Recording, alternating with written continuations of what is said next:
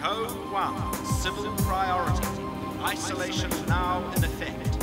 To avoid the risk of contamination, please stay indoors and await further instructions. Well, hello there again in Tribe World. It's Ray here.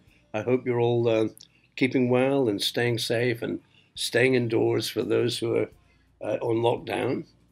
And it's a pleasure to bring you another podcast. And I'm joined this morning by one of your very favorite characters and a terrific young man, a great guy. So join me in welcoming Mike Wesley-Smith, better known to all of you Tribe fans as Jack, and for Atlantis High fans as Giles. Good morning, Mike. Good morning, Ray. And look, I just wanted to send out a really warm hello to everyone listening. Although it's been some time since my hair was red, it remains long in the memory, and it's just fantastic to be able to have the opportunity to, revisit a really special time in my life, and have another connection with all the audience that used to tune in and are now tuning into this podcast.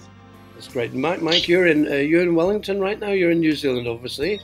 Yes, I'm back where I grew up after spending time in London and in Auckland in my travels, but I'm back with my young family living in Wellington and being closer to mum and dad and all my brothers and sisters. That's nice. And Mike, a lot of your fans and brothers and sisters in Tribe World will be intrigued. You're now a dad, and you've got a lovely little girl. I am. Yes, her name is Evelyn, and she's not. I think she can say no and the word bath. I was saying, with this all, stranded at home. For me, I'm used to being a writer working at home, and my daughter's first words were "Shush, Daddy's working." I wonder if my daughter will add that to her vocab. But my wife Lucy has been she's been balancing work and being a full-time mum, and so she's been fantastic. And it's interesting. One of the silver linings, I suppose, of this lockdown has been able to spend an extended period at home with my wife and my daughter. So that's good. What do you do all day to occupy yourself? Do you watch TV or read or? I mean, I've been able to work.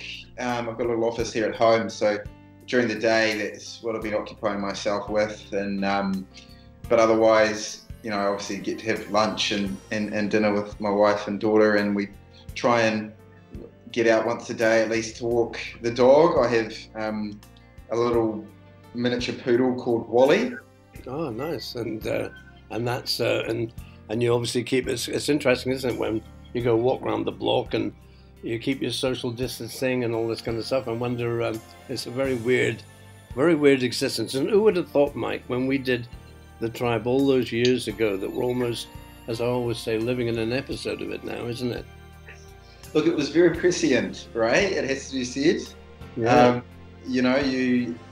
I was when we first reconnected. I mentioned to you, my wife had kind of mentioned half jokingly that it did remind her of the circumstances in the Tribe storyline, and certainly for me on reflection, I just have those memories of the opening credits and that scene where Robin, who was obviously an assistant director, is he's in that Hazchem suit and he's looking at vials and it's interesting. I mean, one of our writers, David Fox, who did a great job on episode 1, sent in a script, and I had to. It was great, but there was a few elements missing, and so I had to write a couple of scenes. And the very first scene in the Tribe, which was actually filmed near my own house up in Whitby, through the loudspeaker, where they were saying, Code 1, isolation now in effect. And little did we know that all these years later, I'm stranded out here in Australia, isolated, and as I've said, looking for toilet paper.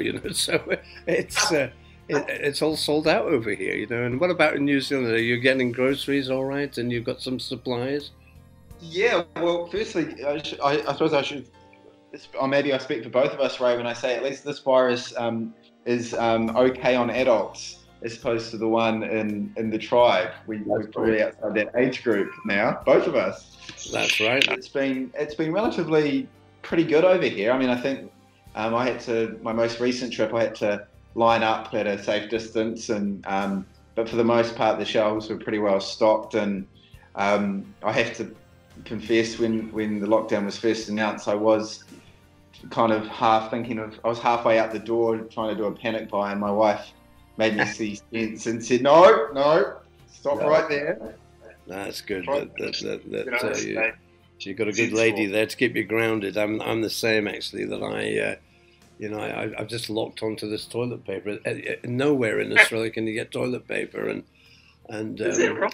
yeah, and you have visions. I mean, where masks I can understand, but the toilet paper. If you're like the Invisible Man, I keep having this image of people being wrapped up in toilet paper, and the virus will think, oh, I'm not going to venture near him, And so, Mike, you mentioned you were in London. How long were you in the UK for?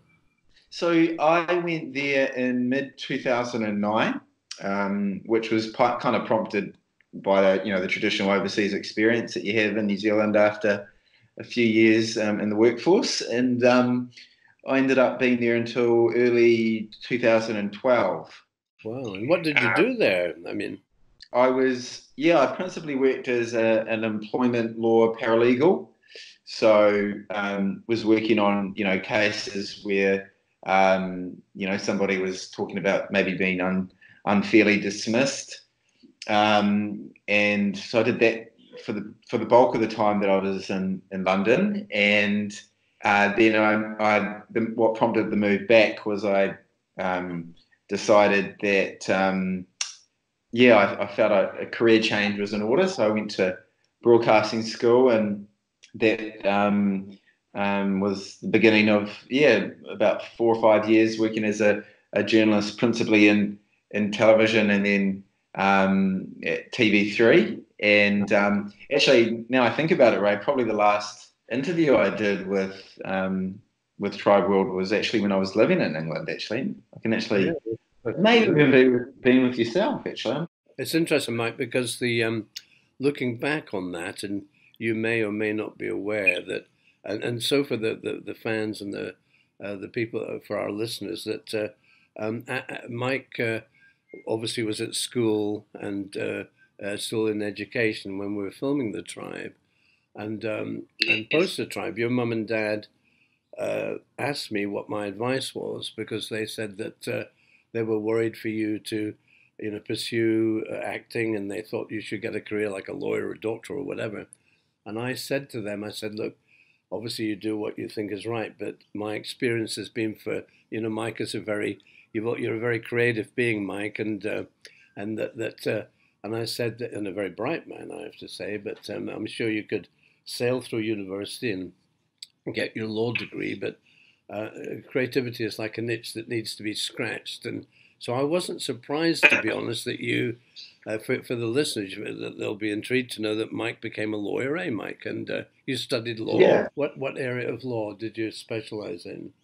Yeah, I ended up specializing in criminal law, actually. And the main reason for that was when I went to law school, I wanted to make sure, well, for me, in terms of my personality, it suited more to have as much contact with people as I could, and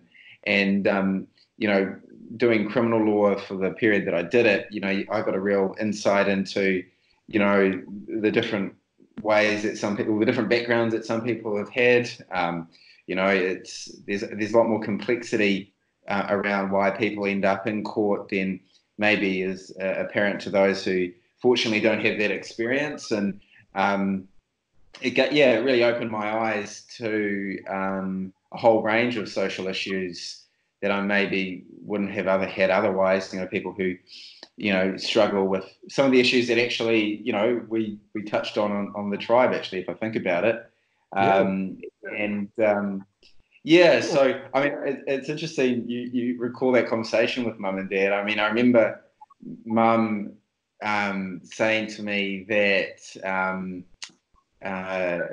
you know, education will always be there, but opportunities like participating in the tribe won't be. And, you know, I still remember it was her advice for me to avail myself as much as I could, and partake in the tribe as much as was possible. And I was really glad that she gave me that advice. And obviously, you know, people who watch the tribe will know that, you know, there were some of the series where I was away for large chunks of the time, and I was always thankful that the creative writing staff and yourself, Ray, were able to work that into the storyline. Yeah, Mike, you were always a big part of the family, and the Cloud9 family and the Tribe family, and we go back to I first met you as a little boy, not me as a little boy, you as a little boy when you were in The Legend of William Tell, and that's right. Yeah, and did you always have an acting bug, Mike? Or did you something you wanted to do, or just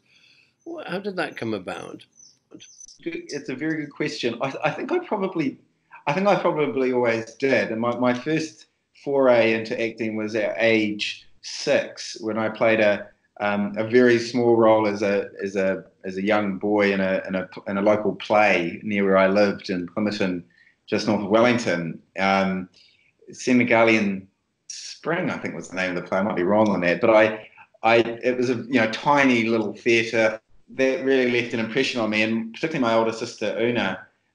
She was very much into acting, and I think I've maybe told this story before, but she wanted to partake in a local production of Charlie and the Chocolate Factory, and my younger sister Lizzie as well. So they went in to do the audition, and I was left to kind of sit in the car, and because I was at that point not keen to partake, and then I got a little bit bored and wandered in, and I don't think there was any other young boys at the audition, so I ended up getting the role of Charlie. Wow. And then after that, I really enjoyed that experience, and my mum happened to have as a patient a local talent agent or acting agent, and she thought, well, why not, just get some photos taken, and I think from there, I was just lucky enough to end up getting a few auditions for William Tell, and then the Tribe, and the rest kind of came from there. So you really brought to life the character Jack, Mike, and was it a fun time for you looking back? I mean, when you how was it? The listeners were always intrigued to know what was life like for you on the Tribe when we were filming it. Look, it was. I had the most fondest of memories, I have to say, of that time. I mean, I was just 14 and a half, I think, when that all began, and I was at an all-boys school, and I had it's fair to say, I think probably quite a sheltered upbringing, and the Tribe just really, I mean, it was so immediately obvious that it was a very unique experience. I still remember learning that I got the part. I still remember that day quite vividly. It was my sister Una took the phone call, and we were at home in my kitchen, and I just kind of got the sense that it was going to change my life in ways that I probably couldn't have foreseen. But that whole time was fantastic, I have to say. I mean, just getting to know all the crew and the cast.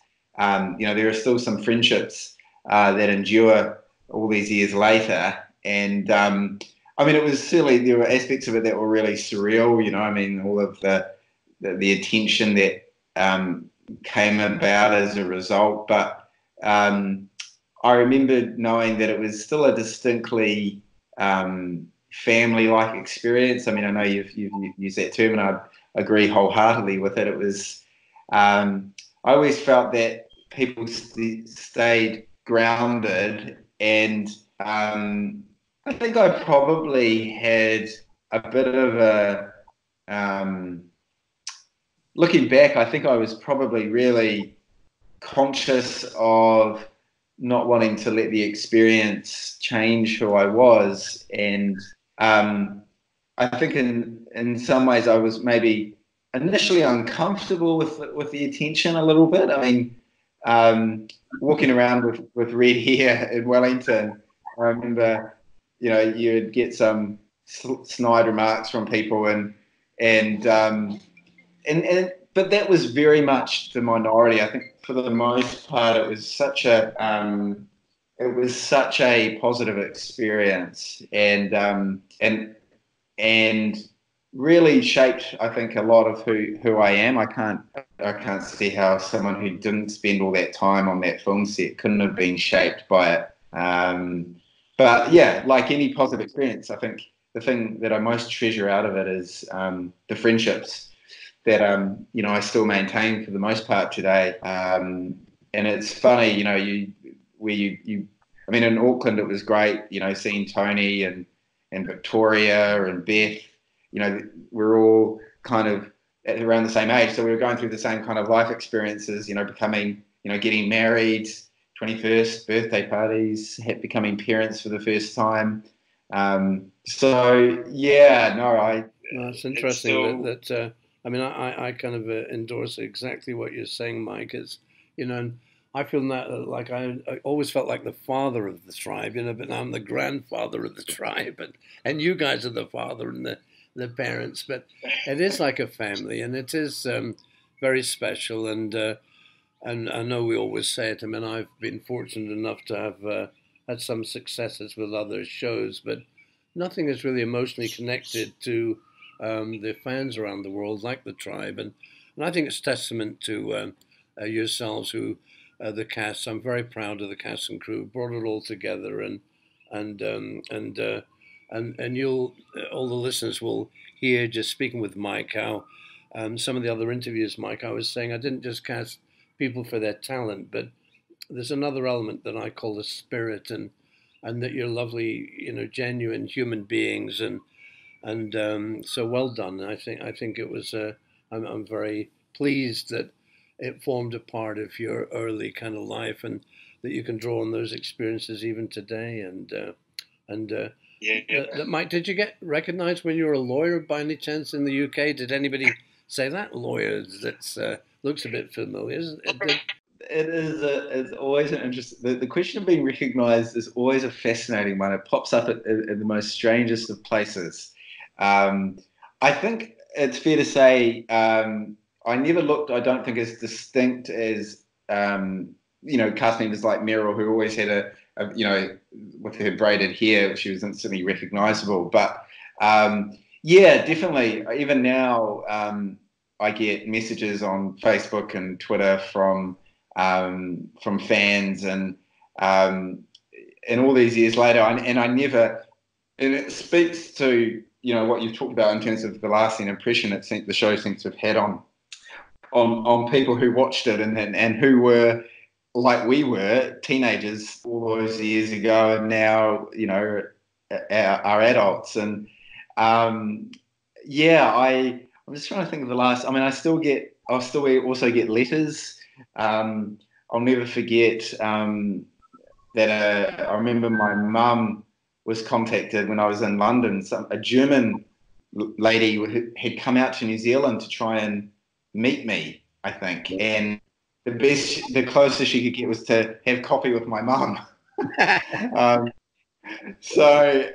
Which I think, I don't know, I think that was an achievement of sorts. But yeah, honestly, it never ceased to amaze me, the lengths and the interest that it generated, and still does. And Mike, you would have, when in some of the original tours, you formed a big part of the tours when we'd do the tours and go around the world.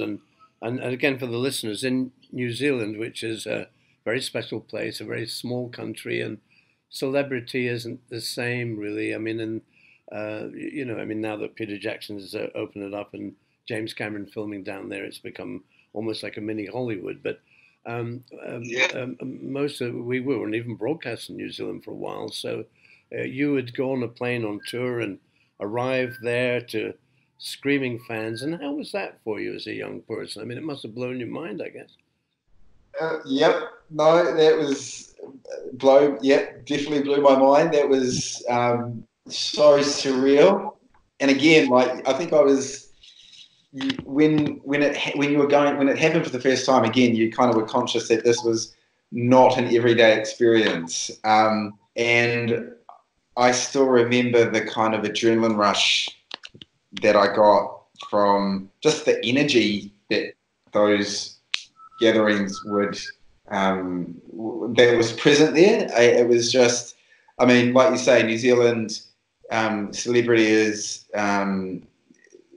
different interpretations than it did when we went overseas. I think there was a level of enthusiasm and passion for the show that just was, you had to be amongst it to really believe it. But I remember thinking, crikey, I'm never going to forget it, and I don't. I mean, there are memories that you have in life that are so vivid because I think of the impact that they had on you. And I mean, I can still, my memories of those tours, which in each of them were a matter of weeks, I still remember large parts of them. And, that's often a feature of the messages that I get will be people saying, oh, do you remember I met you at such and such? And more often than not, I can recall it. So it has left an indelible mark. Isn't that lovely? That's very special. So I've got some questions now, Mike. I'm going to go to our Tribe official Facebook page and read them. And I should say to the listeners, as Mike said, we get a lot of messages, and we've got hundreds and hundreds here. So forgive me if I'm not able in our time allotted to get to everybody's questions. So I'll do a kind of a lucky dip in a random sample. So sorry if I can't get to them all, but I'll do my best. So now, Mike, this is one from, and again, I'm trying to pronounce her name, Ellen Hastbacks-Carrison. So there's a three-part question. Hi, Michael. You portrayed my favorite character on the show, so I'm naturally a bit curious about what your life is like, especially now, so many years after the show has ended. What is your idea of a perfect day at work? Do you ever miss acting? What is your favorite TV series currently or of all time, aside from The Tribe, of course? So there's three questions in there, Mike, if you could give it. Three-part answer. Yeah. So I think for me, in respect to the first part, what's an ideal day at work? As corny as it may sound, I've always tried to work in jobs where I get to help people. So if I feel I've been able to help somebody, that's a successful day at work for me. Life is now, I suppose, comparatively quite ordinary, normal, as it was for those amazing few years that I, working as an actor on the Tribe. But I no less enjoy my current life. I as I mentioned earlier, have a lovely wife and a beautiful daughter and a couple of dogs. So I just need to paint my fence, and I'll have a white picket fence. So that's great. What am I watching now? I'm a massive consumer of Netflix. Favorite TV series? I'm a big. I still really enjoy my documentaries. My wife has managed to convince me to watch some TV series that I otherwise naturally wouldn't have been found appealing, but things like The Sopranos, West Wing, The Wire, which are all a little bit dated now, I suppose. But yeah, anything. I'm a big fan of true crime series. Was a big fan of Making a Murderer, that type of genre. So yeah, it's interesting. Well done. That got another one here now from Sophie Bright. Good morning, Sophie. Hey, Michael. Loved Jack's character. Jack would utilize his abilities to help the tribe, but very rarely would ask or want help. Why was this? And also part two of that. What one of Jack's inventions would you want in an apocalyptic world? I suppose the first question, and Ray, you can correct me, given Jack was very much your creation. I think his ego prevented assistance. As watchers can remember, there were many scenes with Jack and Dal in which Jack was often very disregarding of Dal's otherwise very good advice and assistance. So but I like to think that what started off as a hardened ego born of having lived in the mall, much of it on his own, he softened as he matured, and I think that's an accurate description of his evolution. I would agree with that very much so, Mike. And if I may say, you as an actor brought a lovely, I mean, although we and myself and Harry and the writers, we would kind of come up with the storylines or give you the words, so to speak. All the cast, you brought your own nuances, and I think you gave some great layers there, Mike, to the character, and nice humor, and for all of the kind of the egotistical, it was softened a bit, but and there was a great empathy. I mean, a great innovation. Jack I always thought was very inventive and innovative and creative in that way. And what about an invention that do you have any idea of any invention you would want in an apocalyptic world?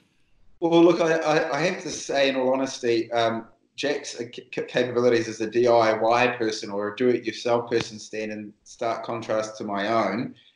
For me, a great success is changing the light bulb, whereas Jack was obviously much more capable. I suppose the first invention that sticks in my mind is one of the first that were featured in the series, and that was a functioning water filter and generator. I feel that you can never have too much use of those inventions. So in answer to that question, I think, a functioning water filter and generator would probably be my answer to that. Yeah, that's a good now a good segue, Mike. And you mentioned Dal, and we've got a segue into an interesting question from Gemma Wood. Hi, Gemma. So I'll just read this for Mike.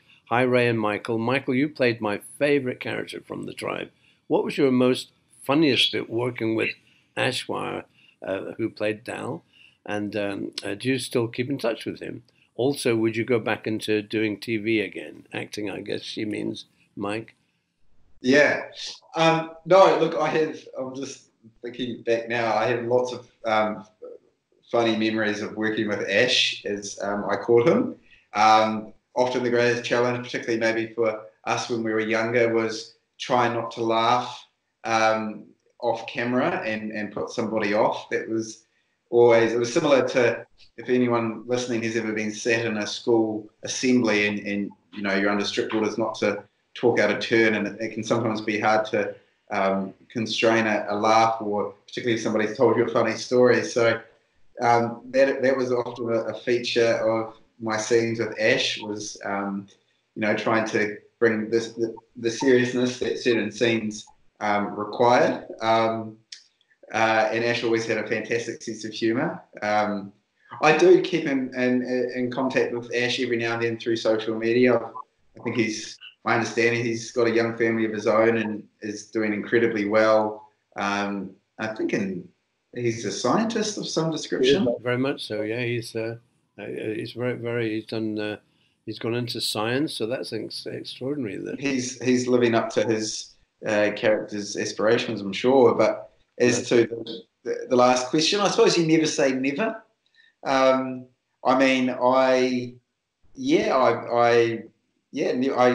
suppose it's my answer, really.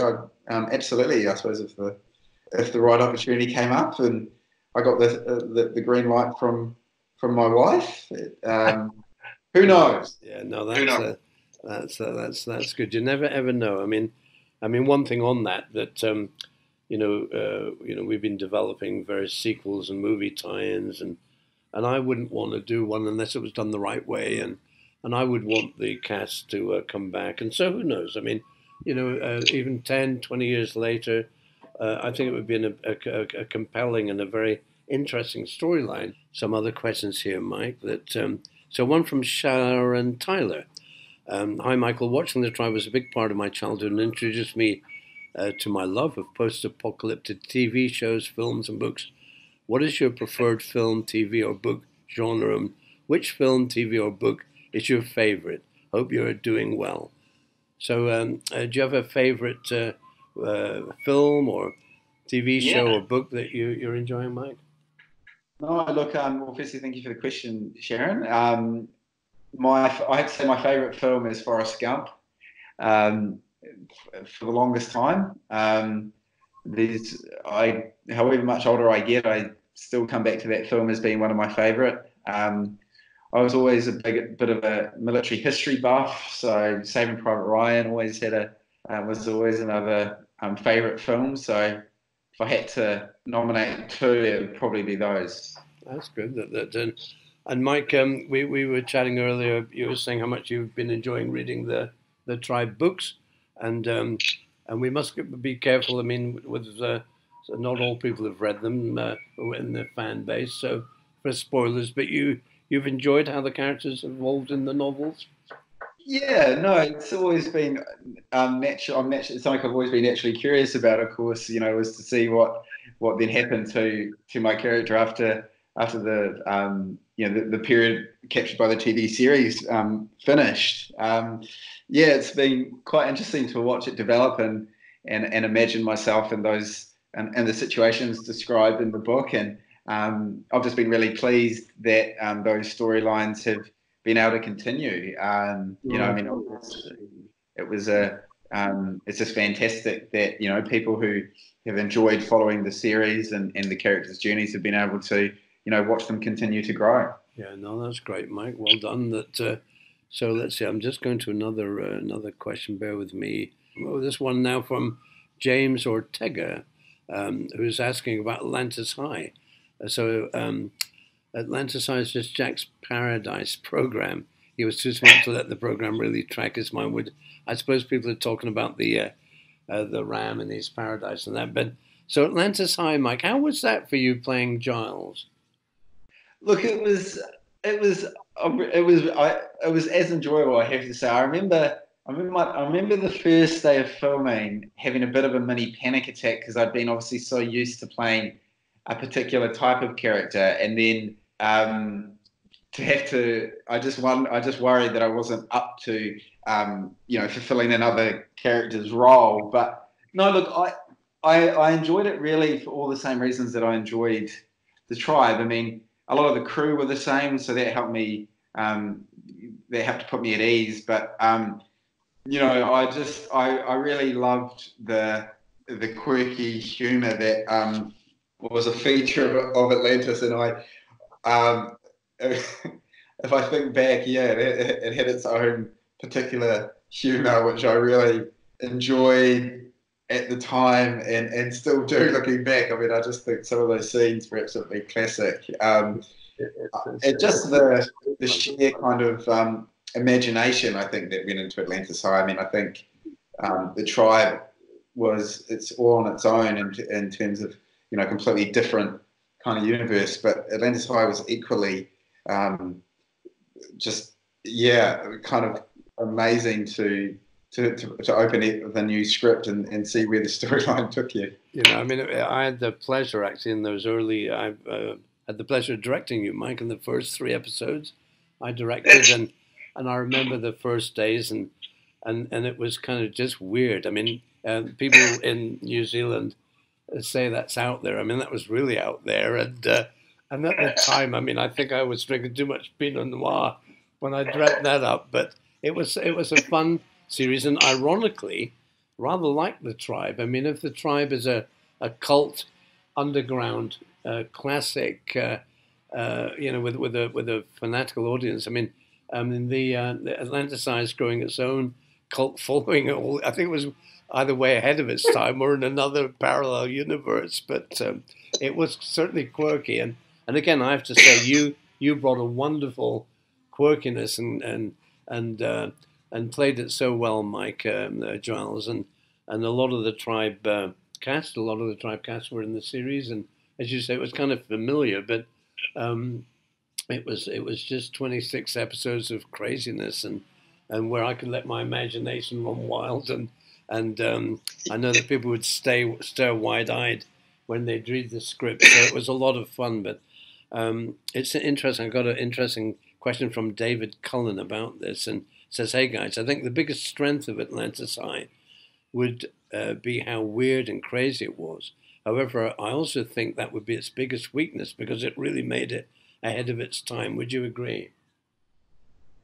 Yeah, I think everything about Atlantis High kind of defied conventional thinking. I mean, it was, I liked its sheer audacity in terms of its conception and its delivery. And I think, because there was so much people involved with the tribe that were also involved in that, I think you got a distinct sense that it was just a lot of fun. I mean, the tribe was fun, but, it obviously dealt with some pretty serious, heavy subject matter. And I think Atlantis High provided a kind of escapism for the crew and cast that worked on it. And, it was just a real fun show to work on in every way. And I think that lightness was a real tonic, personally for me, at that time in my life.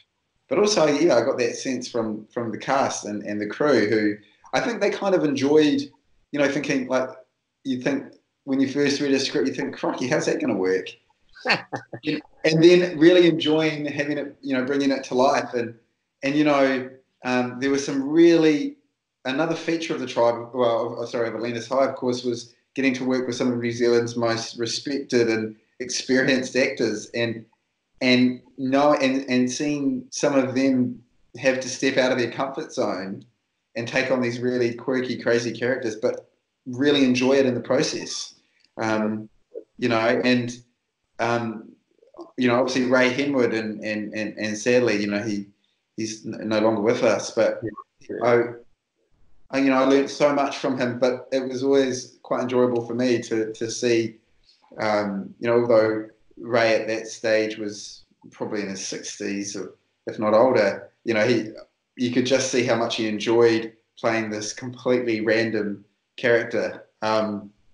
And it was such a rare opportunity, I think, for people just to kind of let their creative imagination kind of run wild, really. That's what it was. I mean, we just kind of, that was the intention on it, really. It was, I think the Tribe, again, was a fun series in many ways, but as you rightly said, Mike, we were dealing with a lot of very important issues, themes of, social,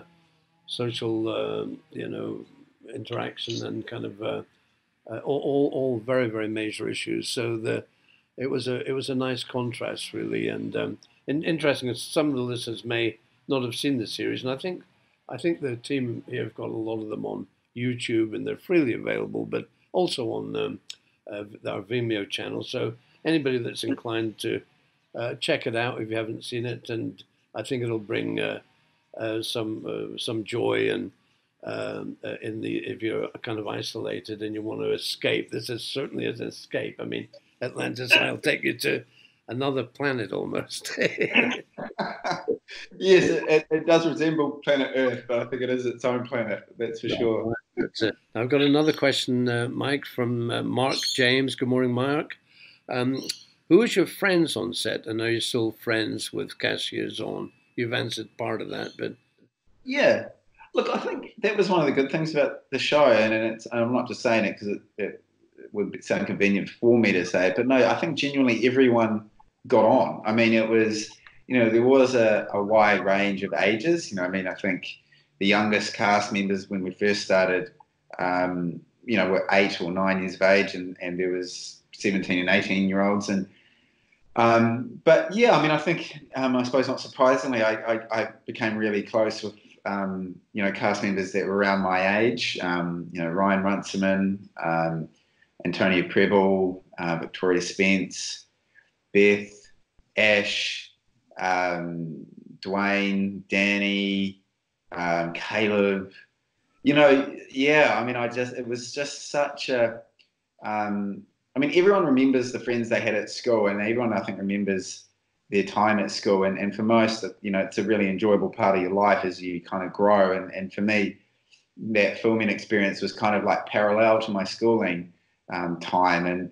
And yeah, I think we all just really, really got on. It was just, we all kind of found ourselves in this really, unusual situation, and it really cemented yeah, again, like I mentioned earlier, friendships that have just, I think, will last a lifetime. That's great.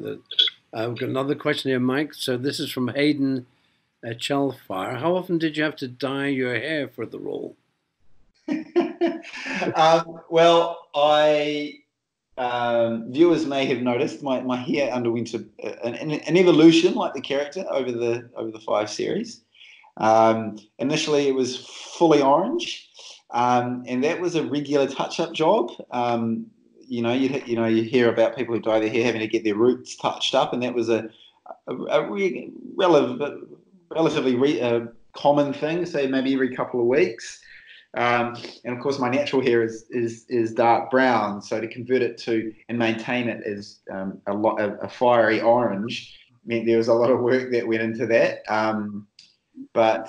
Yeah, I mean, it's something that I remember mentioning in some of my first interviews with the Tribe when I was a teenager was, the experience of waking up and having dyed my pillowcases a bright orange, and I learned to keep my head away from surfaces after a recent dye job. It was not a painting job that my parents appreciated, I think, in those early days. But no, yeah, it was.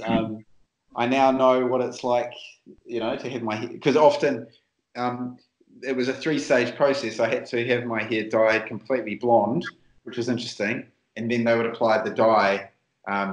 So it was certainly a process to work through. That's great. Mike, I've got one now from, and forgive me if I'm not pronouncing your name correct, but it's Babsy Gopefert. Babs Gopefert. What's the most important thing that you learned from the Tribe? Friendship. That's the first thing that popped into my mind.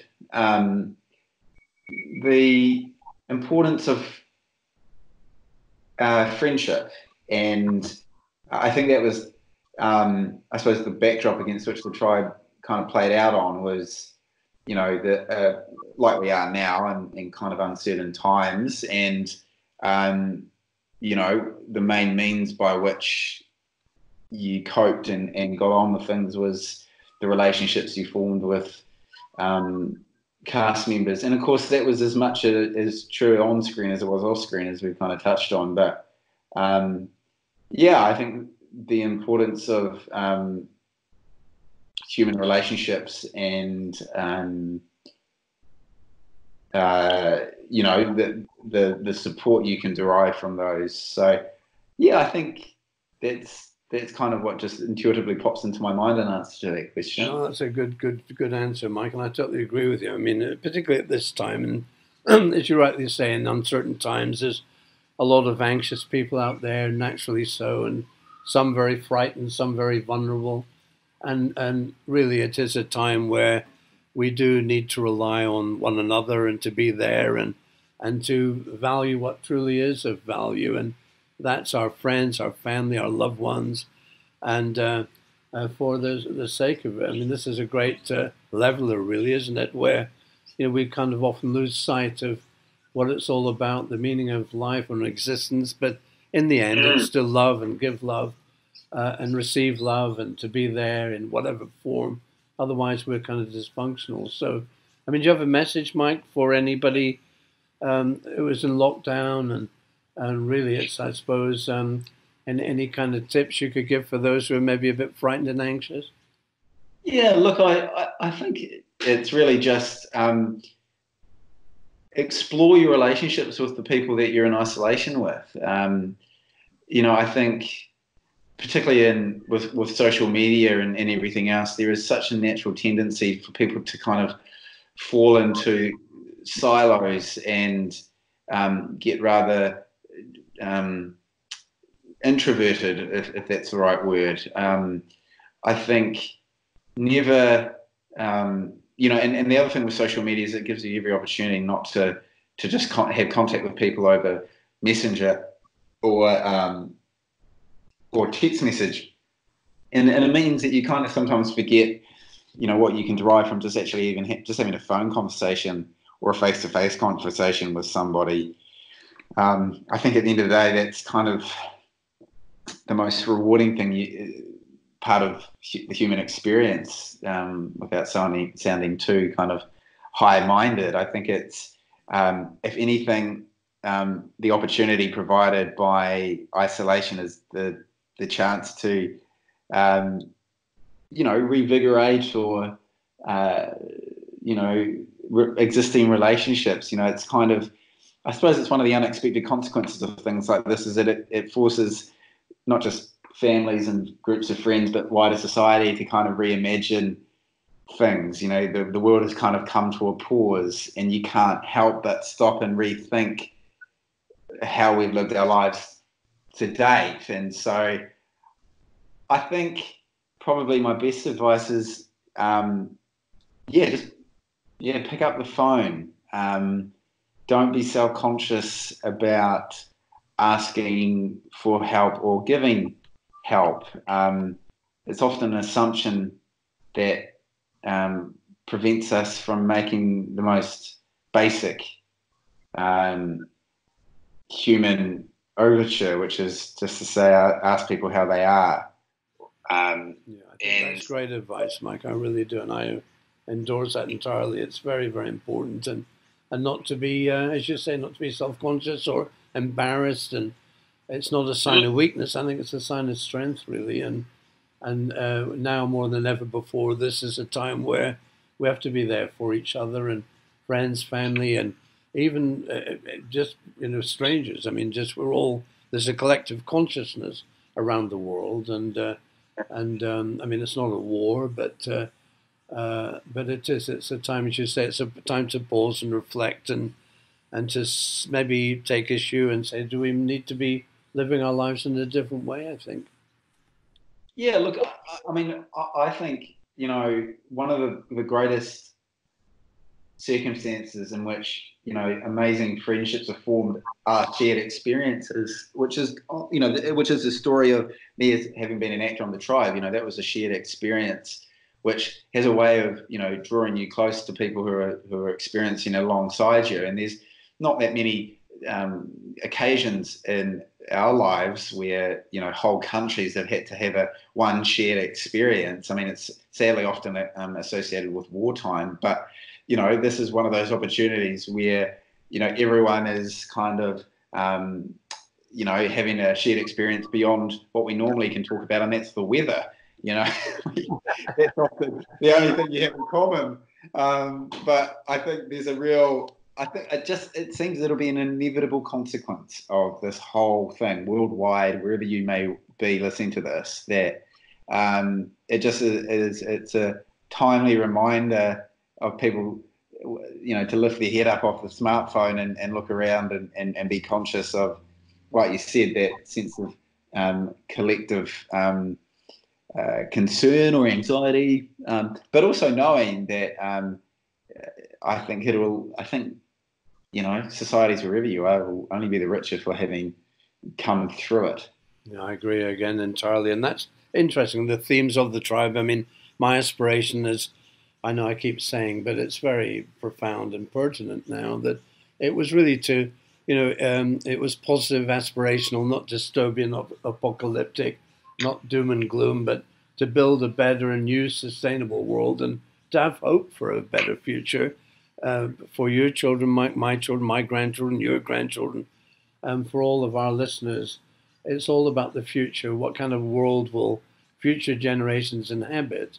And and this is a time for us to maybe think about that, and to, in the end of the day, it doesn't matter what you bank. But I mean, money doesn't bring happiness. The lack of money brings unhappiness, and I feel sorry and concerned. There'll be a lot of people out there who are, I mean, not just frightened from maybe a health point of view, but for their fiscal health and how they support their families. A lot of unemployment, the economy, but. I mean, I think probably it's to live each day, isn't it? And not to feed anxieties, and to take it one step at a time, but never lose hope. And as you say, we can all, I believe there's always, we'll get through it. And Mike, just one thing that I didn't touch on, and you mentioned coming back to the interview, and it's amazing how fast this, we're over our hour, so I'll not keep you too much longer, but you mentioned you had a career change after your legal, you then became a journalist. Is that correct? Yeah, that's right. I saw it as a kind of an opportunity to kind of continue what I was doing in law, except on a kind of a wider scope, and so I suppose most of my journalism kind of centered around I suppose social justice issues, or people who were in a particular predicament that were seeking answers, and sometimes the media can be a force for good in that sense. And so I worked for about 5 years with News Hub here in New Zealand, and principally on a political current affairs show, and it was again another great opportunity to to meet people that I otherwise wouldn't have come across in my day-to-day life, and was able to explore, again, going back to the tribe, many of the issues that we covered in that show. And I ended up in many stories, often filming the stories myself, which from a creative point of view I found really satisfying. And for me, it's always interesting being on the other end of being in an interview situation, being the one answering questions as opposed to asking them. And can I say, Ray, just from a personal point of view, I think you conducted the interview very professionally. Thank you. If you're ever considering a career change, I could give you. I might just take up on that. That it's it is. It's very, very surreal to be asking them. Normally, I'm answering the questions as you are in the cast, and I've enjoyed it very much, Mike. And I know that our tribal brothers and sisters around the world will have been very grateful and appreciate you taking the time to have a chat, and it will mean a lot to them. And interesting, really, that we. I was mentioning I wanted to do a kind of a bit of a reunion on my vineyard, getting the cast and team together, and little did I know that on our 20th anniversary that we would all be kind of reconnecting and in at this particular time and under these circumstances. But we'll have the reunion once this kind of social distancing stops, and we get back to normal. And Mike, in closing, is there anything you'd like to say in addition to any of our listeners? Look, I just want to say a massive thank you to those that have, that supported the show and continue to show an interest. It's always really humbling to know that, you get messages from people about the difference that a particular character or storyline may have had in their own lives. And it makes you realize, it was more than just entertainment. For some people it was a form of education and provided some form of guidance. So I just want to say, a massive thank you to all of the people who continue to, support the show. And of course, massive thank you to Ray and your family. It's, I always really enjoy the opportunity to, revisit that time in my life. And like you say, hopefully when all this craziness has died down, we can kind of, meet physically all in the same place and, introduce you to the extended whānau. No, I look forward to that, Mike, very much. And much love to you and your lovely wife and your little girl. You take good care of her and take good care of yourself, Mike. And to all our listeners, you keep the dream alive, as we say, and onwards and upwards, and we'll all get through this. So all the very best to you, and much love to you all. And thank you once again, Mike, for taking the time. And we'll catch up again very, very soon. Great. Well, thank you so much. And do give my regards to all the family. I sure will. Lots of love. All the best. Bye-bye for now. Bye-bye.